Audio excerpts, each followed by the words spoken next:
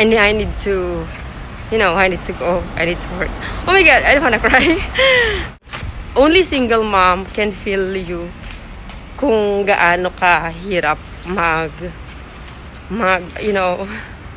mag-manage ng lahat. Ayun.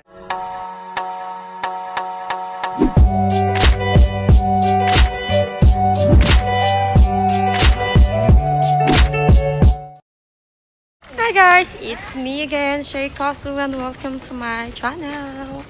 If you're new to my channel, please don't forget to like, subscribe, and click the bell so you don't miss a thing.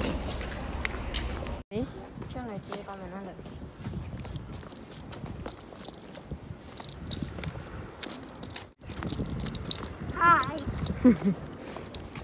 Hi, Kuya. Hi, Grandpa.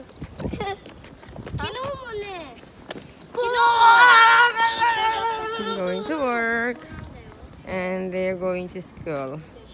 Little one will go to daycare.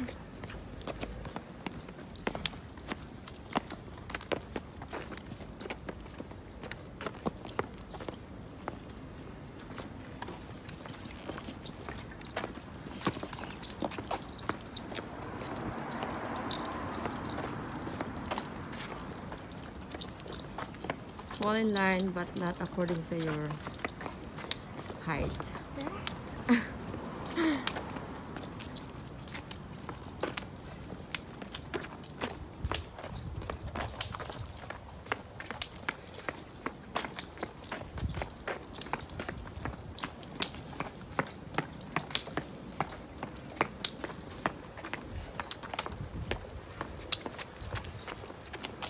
So it's getting cold now here in Japan.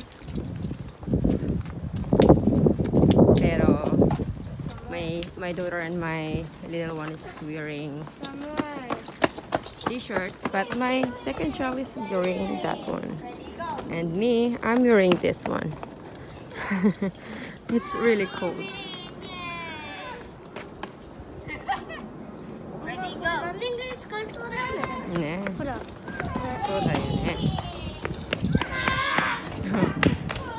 Pinipig ko na naman ng isa. Oh, car. Ready, go.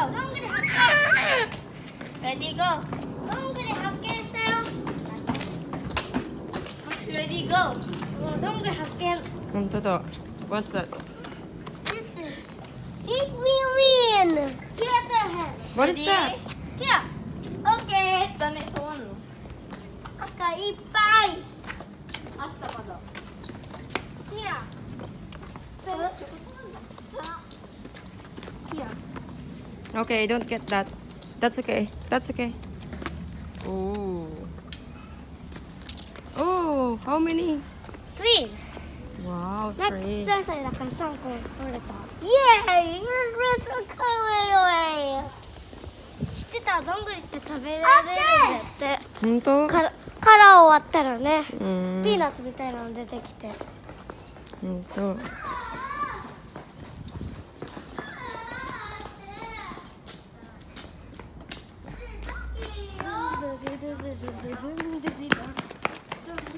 So this is my life every day.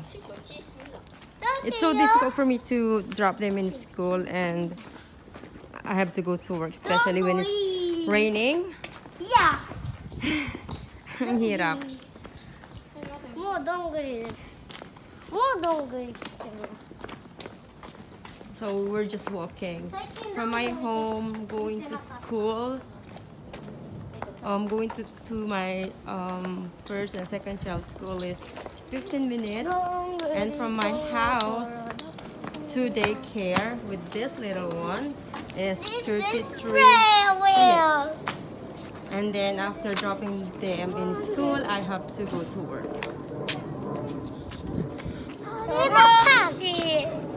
So here in Japan, everyone is still wearing masks.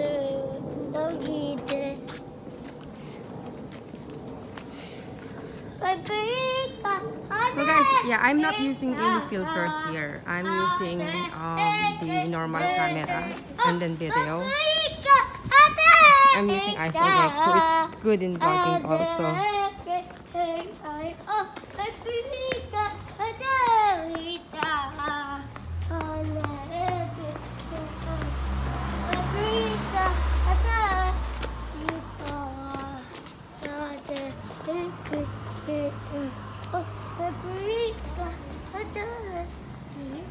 Malapit na kami sa school niya.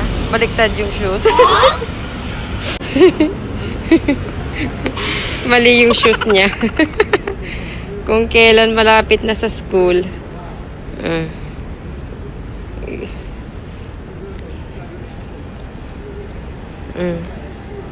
Go.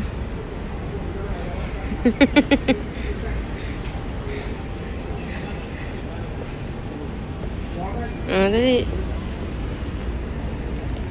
Siya ang nagmedyas kasi niyan, tsaka nagsuot. Okay, let's go. So, ayun, living in Japan is not so easy. Like, people are friendly. I love it. And, may mga, ano sila, well-mannered. But, you know, the struggle is real when, your kids, when you have kids, that they need to go to school. And then, especially when they have homework, sometimes I can read it, but I don't understand it. So, nai-stress ako ng todo-todo. Ayun. Wow, tutatya. Tachata. Yeah, so, ayun. Yung sometimes, like, I can stop it. I wanna cry. As in, umiiyak talaga ako sa sobrang stress or hirap ng yung how to manage my time with my kids, and then I'm working. As in, ang hirap, pero you know, I need to be strong. I need to be strong for them. Now, even though I'm not feeling well, I need to, you know, I need to go. I need to work. Oh my God, I don't wanna cry. I'm just, oh my God. Parang nagsishare lang naman ako. I'm just vlogging, but, oh please, Shay, no crying. This is not a drama. But, yeah, I think you can feel me. Yung only single mom can feel you kung gaano ka hirap you know, mag-manage ng lahat. Ayun. Ang lagi kong sinasabi, laban lang. Laban lang po tayo, lalo na sa mga single mom out there. Kaya natin to. Andyan lang si God. Ayun.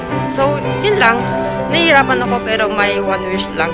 Sana maging mababait ng mga anak ko na even though they grow up, when they turn 20s, sana makuha pa rin nila yung attitude natin mga Filipino na mababait sa mga magulang. Yun lang.